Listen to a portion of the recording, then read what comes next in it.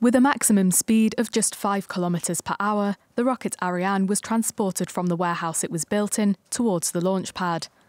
On board, the space probe known as JUICE, a probe which will make its way to the giant planet Jupiter and also explore its icy moons, Europa, Callisto and Ganymede. We won't be looking for life forms. With JUICE, we're going to try to figure out if the moons are habitable.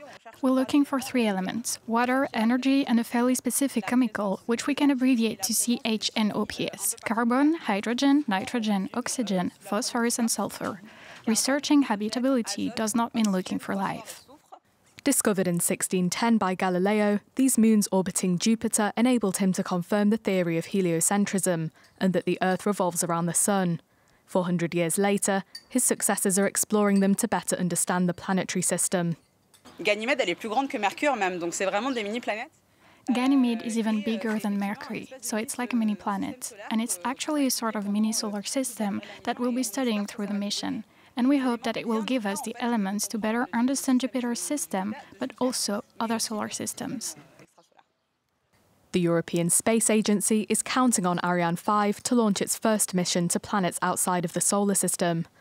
This will be its 116th and penultimate launch, the objective to be as precise as possible in order to maximise the engine's lifetime.